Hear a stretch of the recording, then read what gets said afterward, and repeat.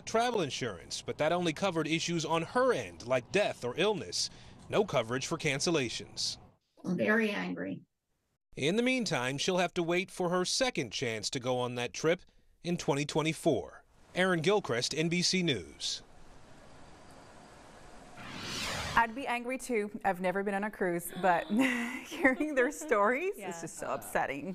And the only time I've ever had to deal with anything overbooking, is when I fly standby. Of course, you're never guaranteed a seat when you fly standby, but when it's like, no, sorry, you can't get on the plane. I was like, have to wait for the next one. But to have to like shell out that much. Wow.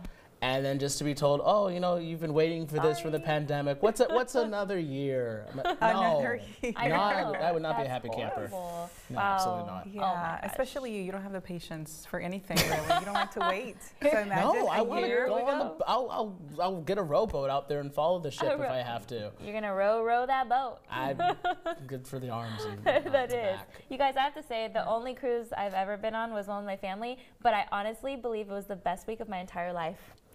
Like, it was perfect. So I highly recommend that you go. I mean, I want to, but I just want to like actually get on the boat. You know, if I paid for it. You're asking for way too much.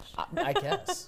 Anytime you're with family, it's always the best experience. Yeah, you don't worry about like driving anywhere, about like language barriers. I mean, everything is taken care of for you. You just go and have fun. Ooh. Driving. I like to drive. I love road trips, and I see if I have to go on a road trip, I'm the one that's driving. Yeah, with your music. Because I like to be in control.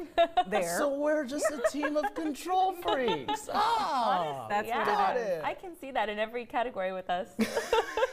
All of us. It's Monday. I'll do the driving. But going back to camping, you can plan for that. We're going to go to the beach. Yeah. Right? Yeah, and then we'll set sail from the beach after the camping trip and just to go to a road trip after. Yeah, we'll be out for the next couple of days. Yeah. But we planned this and just enjoy ourselves. You got to do what you got to do. Right? Sounds like a good plan. Well, time is almost 6 a.m. on this Monday morning, and thank you for joining us. Joining us is our meteorologist Brian Still and our lifestyle host Danielle Banda, Daisy Martinez, and Chris Ramirez has a day off. But hey, you get the terrific trio, right? Name still pending, but yes. Name still pending? No, I like it.